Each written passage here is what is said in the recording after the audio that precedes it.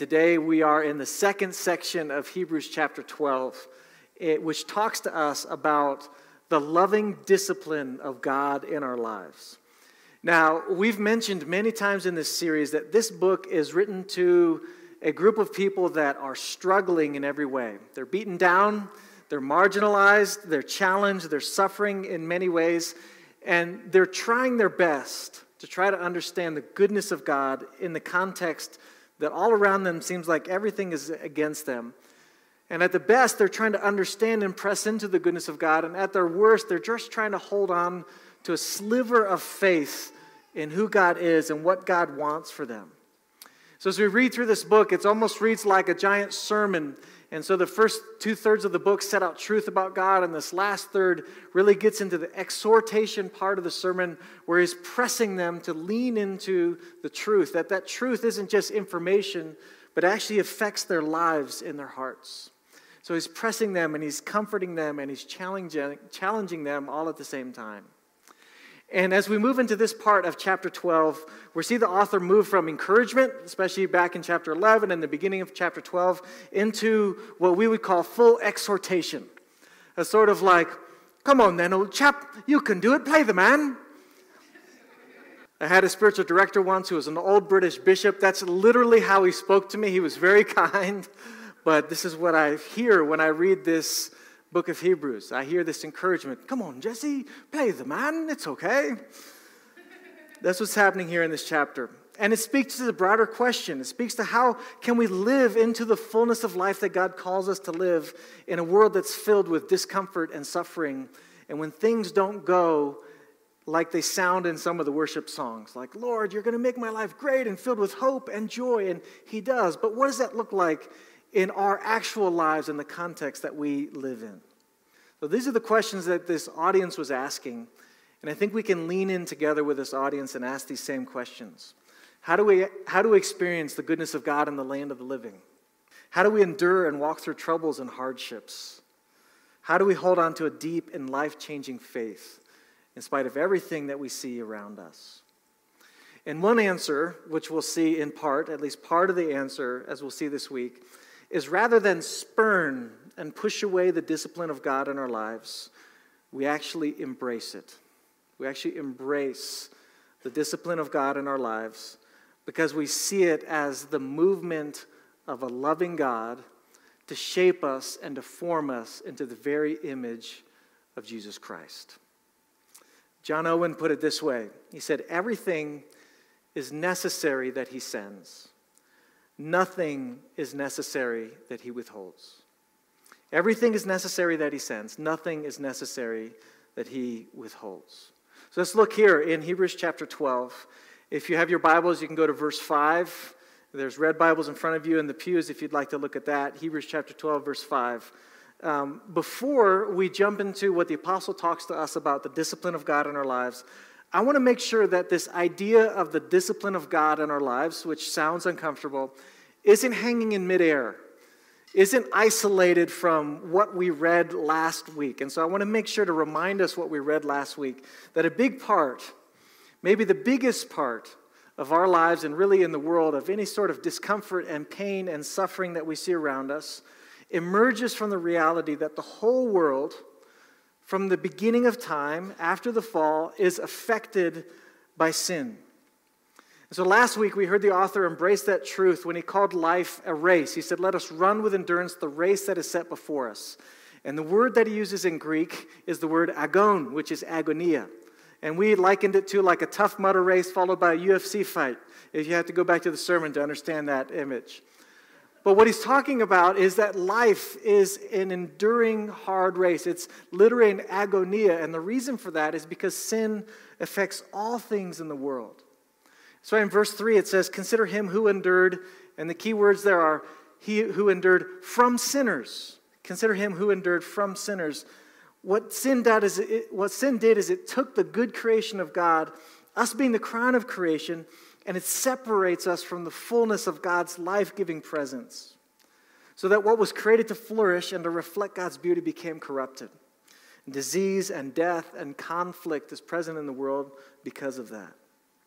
And we know that God responded, we see in verse 3, he responded by actually entering into the suffering and pain. And last week we said that he calls us to throw off all the sin that entangles us. We read that Jesus actually entered into the world and entangled himself with our sin for our sake so that we could be free from the sin that affects all the world. This is the good grace of God, that God hates sin, that God hates the effect of sin on the world, that he hates disease and pain and suffering. And I just learned this the other day that, when Jesus went to the tomb of Lazarus, there's that famous shortest verse in the Bible. Jesus wept. Those 2 words. But some of the tone that's present there in the original language, and some commentators would say, is that Jesus was angry. Not angry at the people, not angry at Lazarus, but angry at death. Angry at the effect of sin in the world. So suffering and pain and difficulty and discomfort that comes from the agony of life, and the agony of life comes from the fall of sin that affects the whole world. And God didn't leave us alone to deal with that, but he actually entered in fully to that. So we need to hold that firmly in our minds as we think about God's discipline, because we understand that sin is a big part of our discomfort and our pain. And for more on that, we'd love to talk to you. But we hold that in one hand, and in the other hand, we see actually that also, as we walk through the courses of our lives, that God does bring loving discipline into our lives from time to time. So we're going to look at why does he do that? What is he trying to do as he does that? And what does that mean for us? So, starting here in verse 5. And have you forgotten the exhortation that addresses you as sons? My son, do not regard lightly the discipline of the Lord, nor be weary when reproved by him. For the Lord disciplines the one he loves, and chastises or reproves every son whom he receives. It is for discipline that you have to endure. God is treating you as sons. Now notice the brackets in verse 5 and at the end of verse 7. Have you forgotten the exhortation that addresses you as sons and daughters? God is treating you as sons and daughters. This is the brackets of what he's talking about with discipline. In other words, what he's saying is, you are mine. I love you. You're no longer slaves. You're no longer slaves to fear or your own desires or the desires of your flesh. You're actually a child of mine that I count as my own. You're a member of my family. You've been adopted in. You're a part of my family. And as part of being a part of my family, I want to train you into how this family lives. Now, many of you know that I got to live in Cambodia for several years, and several of my friends worked for an organization called International Justice Mission, IJM for short. And they became famous in 2003, I think, where they actually went into a place that had children that were in slavery, essentially, and they raided the place. It was in Phnom Penh, actually, far from where I live, but in the city where we lived. And they raided and they rescued these children from this terrible existence that they had. And that sort of catapulted them to help them become famous. And so they went throughout the world, and they're in India and Africa and all around the world. And they do this amazing work of bringing freedom through justice systems and through leveraging the tools of the world to bring freedom into the lives of people. And it's really amazing. And I remember talking to one of my friends who worked for a long time with IJM, and he mentioned that it's a huge and amazing joy to see rescue happen in the lives of these people. People who were literally slaves that have been set free. And then he said, Jesse, but the actual work, so that's really hard to actually rescue them, but the actual work is not just rescuing them physically from the bondage that they're in, but the actual work is to get them to embrace a new identity as people who are no longer enslaved. He said so often when people are rescued that they end up stealing food from the people that are caring for them. And they end up being almost violent towards the people that are caring for them. And the people that are caring for them say, what's the deal? We just rescued you. And the reality is that they have in their lives been embedded so deeply with this scourge of bondage. This idea that they won't have food tomorrow. This idea that if they don't fight back and protect themselves, that they will be taken advantage of and violence will be done to them. And so the vestiges and the remnants of this life of slavery is present in their lives for a long time. In fact, it's a lifelong process to see that identity change. And so they would say even after years, sometimes they would steal food just out of a habit. They would just see food and put it in their pocket because they're so used to being hungry. And so many other challenges that they had to deal with. So the hardest part of the work wasn't just the rescue, but it was actually getting them to embrace this new identity that they were actually free, to remove from them the vestiges of their slavery. You know, the world and the nature of our flesh trains us oftentimes to live in the same way, to live with a scarcity mindset.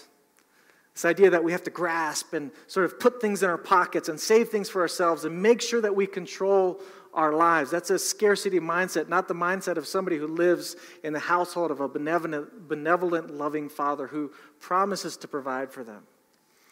People, the nature of God's discipline is in part a way to remove the vestiges of the bondage of sin that's affected all of us and all of our flesh. To remove this mindset of slavery and to help us to embrace this new identity as sons and daughters of a loving, generous King. So Romans 8:29, for instance, tells us that God's plan for us is that we are to be conformed into the image of His Son in order that He might be the firstborn of many brothers. So what that's saying is that we are, in one sense, the very brothers and sisters of Jesus Christ, that He is the firstborn, He goes before us. But this model of who Jesus is the actual image of who God wants to transform us into. Not people who have the vestiges of slavery and sin and scarcity and sort of react out when somebody gets close to us, but people who look exactly like Jesus Christ. So this is the goal of God's discipline in our lives. That while uncomfortable for periods of time, while we don't want to run to it and look for it, the goal is that the vestiges of slavery and bondage are removed from us and that we embrace further and further the identity of who we are as sons and daughters of Jesus Christ. So for the same reason that I might say to my children, no, you cannot have donuts every meal of the day. Or, yes, you have to practice math again until it's embedded more in your mind. And in this house we share, because in this house we are generous people. The same reason I say those things, it's out of love. It's out of wanting to form the character and the nature of our children to be more like who Jesus is, the same way that God works in our lives. The goal of God's discipline is to form us into the image of Jesus Christ. Now, to make this more practical, as someone who's been on the receiving end of much discipline in my life from parents and teachers and police officers and other people, there are two types of disciplines that we find in these verses. And I'll just sort of categorize it pretty generally. One is what you would call corrective discipline. So it uses that word reprove or chastise in some translations. It's the same root word that we get scourge even in the English language. But corrective discipline is the kind of discipline that corrects something in our character so that we're formed. So, for instance, when I was 19 years old, I liked to drive really fast. I really didn't care about speed limits, and I had control of the car, and I remember one police officer saying, "You're passing everything in sight. That's why I pulled you over." Anyways, so I like to drive fast, and more than a few police officers and the system of points and fines and court system provided what's called a corrective discipline in my life to form me into becoming a safer driver. Now I'm a dad, I'm a much safer driver. But there's this corrective discipline that God applies in our lives. So God may correct us from time to time. So He may allow us to suffer the consequences of sin that we're walking in. It may allow us to suffer the consequences of greed or selfishness in the form of a hurt relationship or financial stress. He may allow us to walk through that.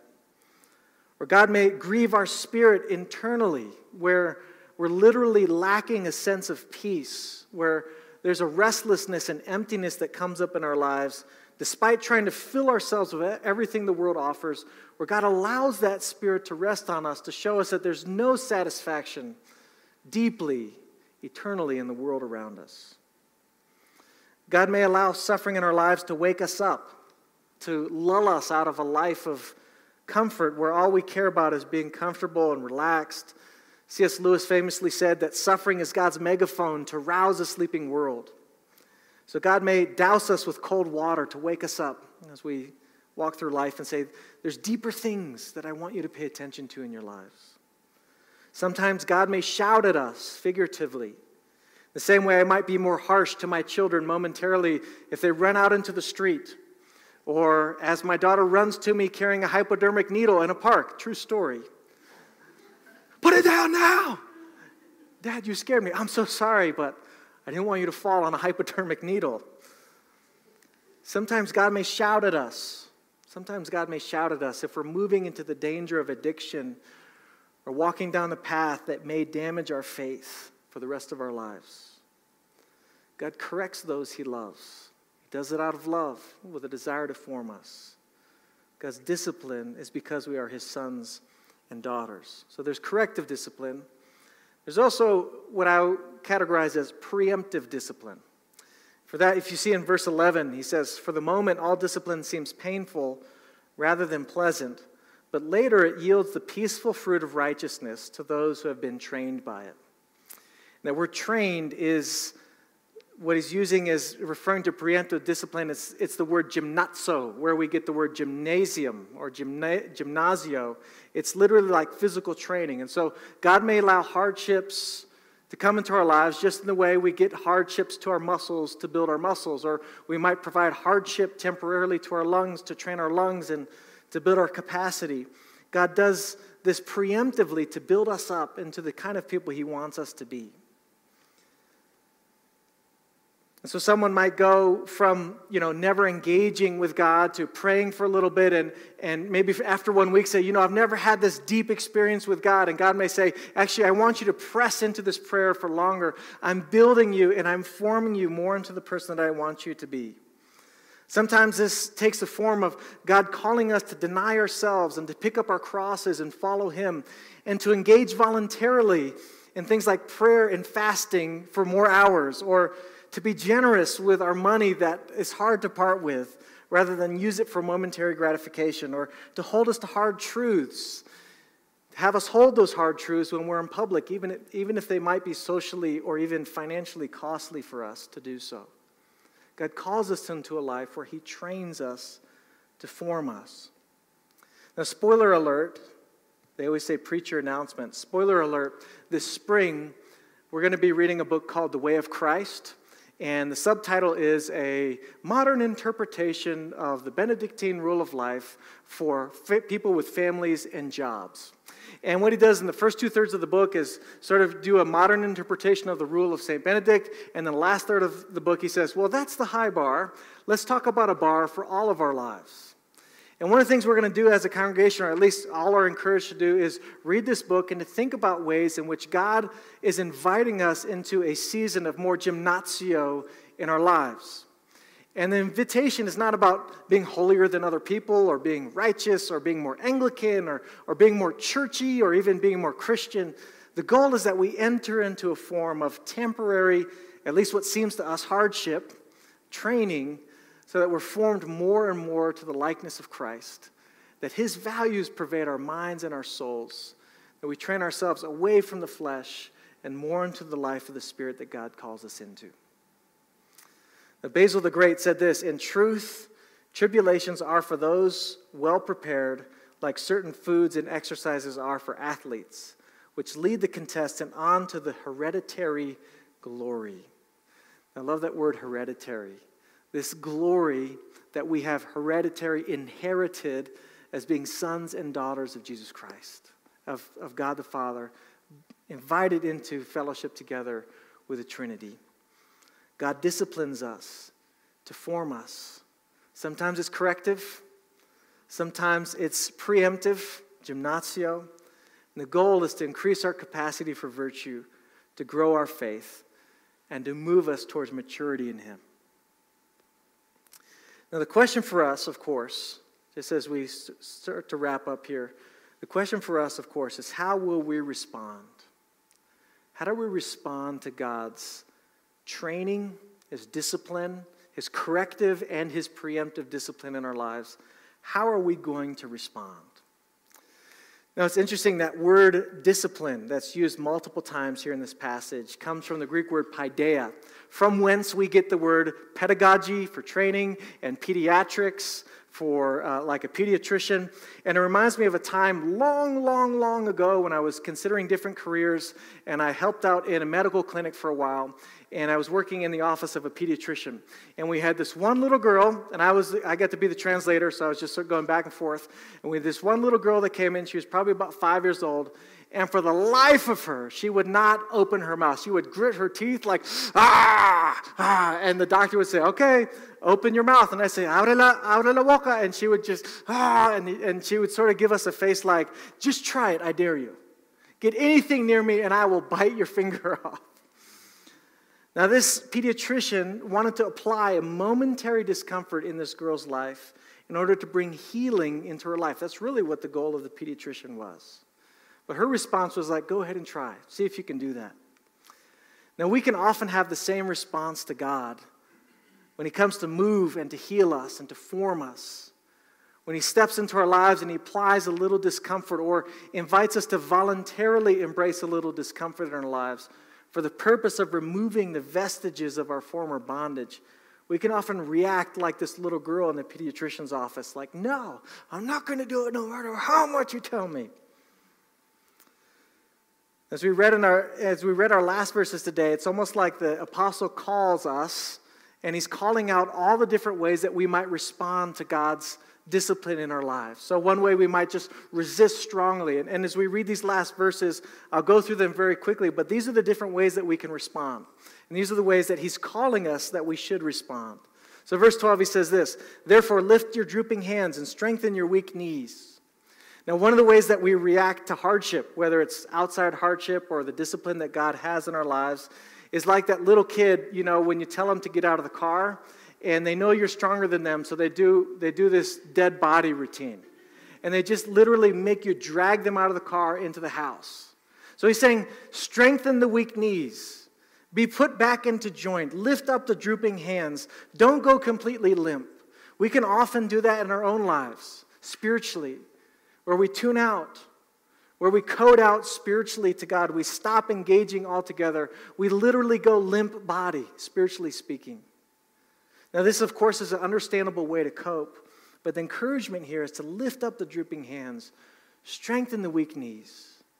Do not spurn the discipline of God in our lives. Embrace it because it's for our good. Verse 13, he says, make straight the paths for your feet. Now, one of the ways we respond to the discipline of God is that we engage in distraction. And so we might go to the left or to the right, or we make our paths as curvy as possible so that we aren't faced with this, what we consider the specter of God calling us down the path that He has for us. So we fill our lives with endless distraction. Scripture here says, make straight the paths. Make the way for God open and straight in your lives. Verse 14, strive for peace with everything. This is what I like to call the activist response. The opposite to that is like this little girl in the doctor's office. We just sort of get mad at the pain in our lives or the discipline that might be coming into our lives. And so we contend and we fight. We might push back against God, or we might look for someone else to blame. Of course, there can be injustice to root out in our lives, but this response makes like this activism and contention the way of life. And this verse says opposite to that. When God's discipline comes into your life, strive for peace with all those around you. Look for peace, not for winning. Accept the discipline of God.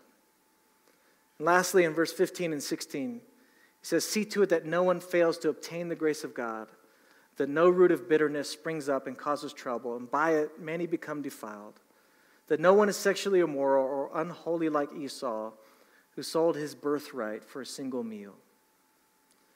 Now, this is the gravest response that we often have, is to be like Esau. If you remember the story of Esau, Esau came in from the fields, and he had his inheritance, because he was the firstborn son, and he was so hungry, and he was looking so much for momentary comfort in his life that he traded his whole inheritance for a single meal. If you read back in the scriptures, another word for traded his inheritance, it says that he despised his inheritance. So everything that was given to him, he despised, and he traded it for momentary comfort. Now, this is the temptation that we all face, especially when we embrace times of hardship, to take this inheritance that we have that's promised future hope as the children of God and be willing to trade it for something that's more immediate, more comforting, easier, where we can actually despise the inheritance that we've been given. The encouragement here is don't despise. Don't be like Esau. Embrace your inheritance. Do not spurn the discipline of the Lord. That God calls us his sons and his daughters. He loves us. He forms us. He is with us. So let us together as his family embrace his formation in our lives. Let's run together with endurance the race that is set before us, fixing our eyes on Jesus, the author and perfecter of our faith. Let us pray. Lord, we thank you again for your grace in our lives. We ask that you would give us hearts to receive the challenges that you sometimes allow to come into our lives. You would help us to grow by them and be formed by them. Lord, let us see you as the loving Father who provides us with everything that we need. Let us embrace the path that you have for our lives. Build us up in this church, we pray. We lift all of this time to your great and holy name. Amen.